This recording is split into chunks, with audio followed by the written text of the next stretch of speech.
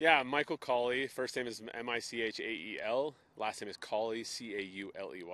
I actually prefer to go by my last name. Okay, so just call you Cauley? Yep. Okay. So you've been a neighbor here for about 3 years. You were photographed carrying a gun. What were you doing out? Yeah, so it's called what I call a patriot walk. And I like to express my rights and freedoms as an American and as a veteran. And I served my country in the United States Army, active duty, deployed to Iraq once. Muscles and freedoms are similar. In this country, if we don't exercise our rights and freedoms, we're going to lose them. We're seeing it every day with the nonsense with the presidential debate and the divide and everything, and it's really just sad. So a patriot walk, is this something that a lot of people do? Yeah, no, I don't know if I'm the one to say that I coined it. I just thought of it recently, but I have seen other videos and YouTube channels that I don't do YouTube, but where other gentlemen do similar activities and exercise their rights, and so it's nothing new. The issue with this community though is we have a lot more internal issues than just me. Unfortunately, this community is in a very bad shape financially as an HOA, and we're in a gray area with these blue signs because these blue signs mean that the West Valley City Police Department can't enforce traffic laws. Okay. And I mean, I guess your criticism that you've gotten from neighbors, what's your response to that? Same response I had this morning. My intent wasn't to scare anybody or any of the kids. I was walking.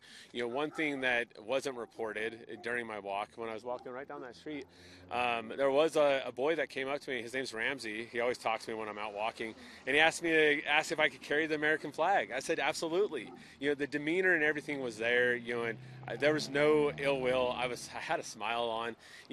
You don't really get that with somebody trying to pose a threat. I'm carrying an American flag. And my neighbors know I'm a veteran. This goes well beyond just this incident. And this was one time that I miscalculated and I walked the wrong way. Once again, I apologize to any homeowner that sees this. Not my intent, but how do we come together? Because the board of Sunset Hills has not reached out to me, not once. They continue to not take care of the requests I've made on the issues in this community. But we're getting somewhere. I had another gentleman, phase 3, that side. He reached out to me yesterday. He actually came over to my house tonight, and we had an amazing dialogue. And because he wants to help us, find common ground. And so he's going to try to mediate that, and hopefully we'll see that. But once again, I have no ill will or ill intent, miscalculation. I talked to some parents over the last 2 days, even from my house, and we came to understanding. I even took donuts to a couple houses. So when you say miscalculation, you mean like walking by the school bus Yeah, stop? I didn't think that was going to be an issue. To be honest with you, Yeah. did not think it was going to be an issue. Sorry, it won't happen again. But once again, I think there's just bigger issues that we need to address. And if there's people in this neighborhood that can't come together to the table and break bread, how are we a community at this point? I'm not above reproach. I want to talk to you. Yeah. You know where I'm at. Let's have a meeting. Great. Anything else you want to add? I feel like you summarized everything really well. No, honestly, I want to thank Channel 2 News and also all the news crews that have been out here. You guys have been well respected, and really painting both sides. Not just one side. And I really like that. Oh, okay. Well, yeah, thank you for coming up and talking to us, because I got a phone number I thought was yours, and so I was like, I don't know how to reach him, so I appreciate you. Yeah, likewise. And I was extending the same courtesy I did with Fox 13. I do have a lot of video footage that I am going through and editing, because I do record every time I go on these walks, because it's honestly for my safety. It shouldn't be that way, and I'm more than happy to share that with you if you want that. Yeah. I did do a lot of people don't know, we can do a freedom, part of the Freedom of Information Act is we can request body cam footage as civilians. I have requested the 4 hours of body cam footage from 2 days ago. Okay. And because I want to see what was said. If we're dividing, what's the point? Yeah. Let's come together. We're police. pretty understanding of Oh, the incident? absolutely. Yeah. I have a great conversation with the police every time. And just so you know, this isn't the first incident they've seen me outside. My corner, so this is my house right here Oh, okay. on the corner. I see it. Yeah. Okay. There's the four-way stop has been put in. I have video after video of people going 50 miles per hour down these streets. And guess what the police have told me?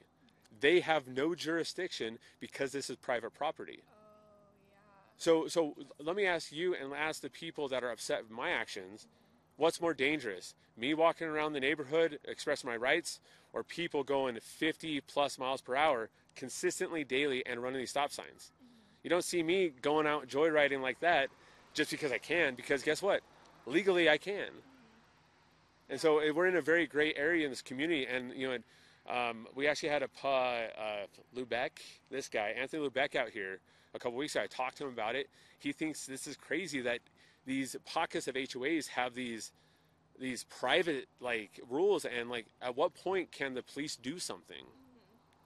Okay, makes sense. So there's a lot. It sounds like A lot to that unpack. yes. A lot to unpack. But at the end of the day, I've been outed from this community. I've been kicked off the community Facebook pages.